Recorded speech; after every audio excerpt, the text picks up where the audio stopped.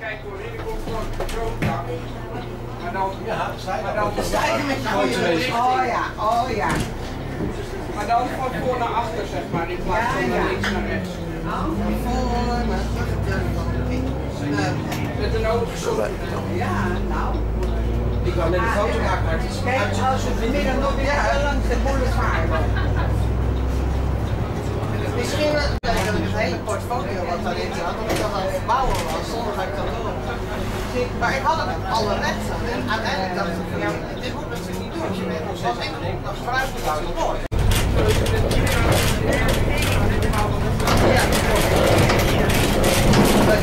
But they are great, they are great. This is the main road to Rabat. Yes, I know that it has It's in tip-top condition.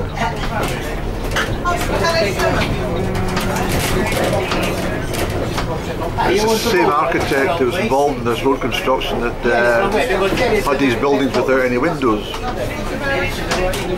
And I believe the architect some relation to Up and Down's mother, the famous dancer from Bulgaria. It's very hot today. We got up to 27 degrees yesterday and it's not that far away already today after the early rain at the beginning of the week. Scorching, or scorchio as Up and Down would say. Fine, very fine road to drive, very good for the vehicle. And, it's wonderful. So we'll put the camera off as we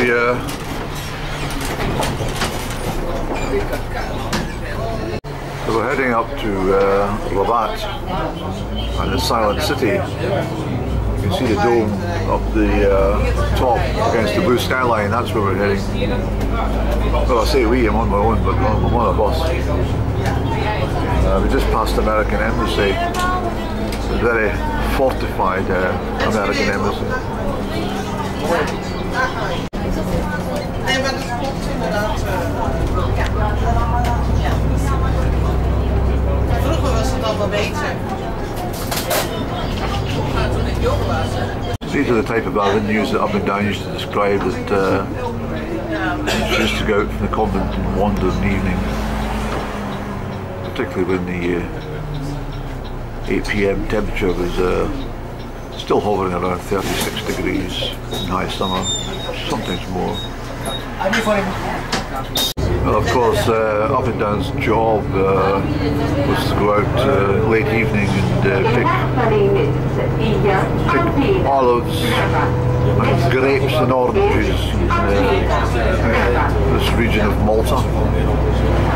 She was based, I said it, down in Mostar, also in Valletta and over at Mdina.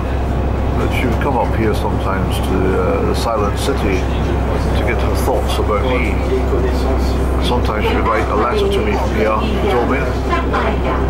I've been here before to see her, but she wasn't around. She had heard I was coming and hid in the convent for 3 weeks. So Mother Superior said.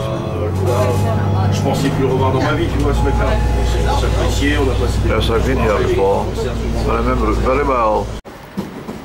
These are some of the streets that she would walk around in Rabat. Yes, preaching to all who listen. She's done a great job.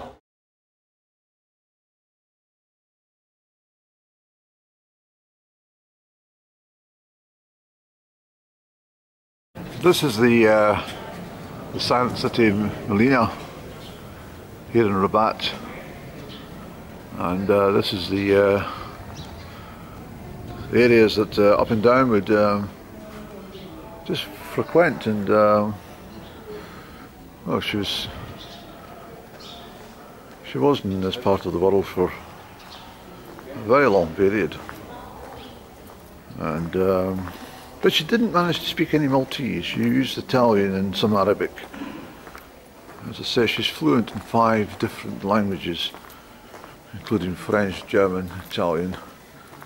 She speaks some Bulgarian, and she says, she's got some Austrian. She, yeah, it's a sort of German dialect, isn't it? Austria.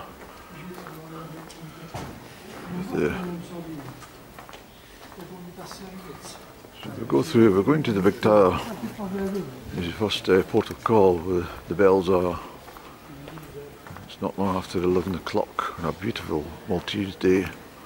25th of November, I believe. I'm sure it is. I'm sure you will agree it's very picturesque. Picturesque indeed.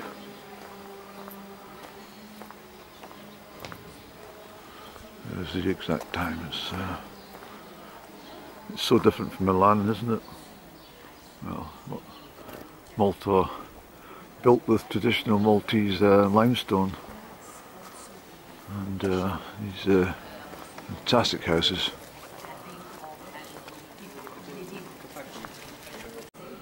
Up and down, are you there?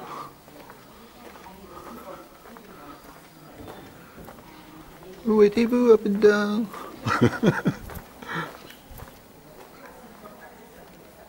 Where is she?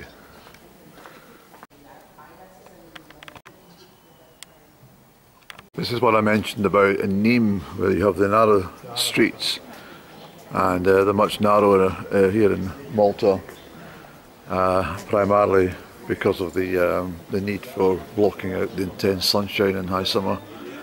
So you can see how cooling that would be to be wandering around here, even though it's hitting 45 to 50 degrees out, you know, which it does often.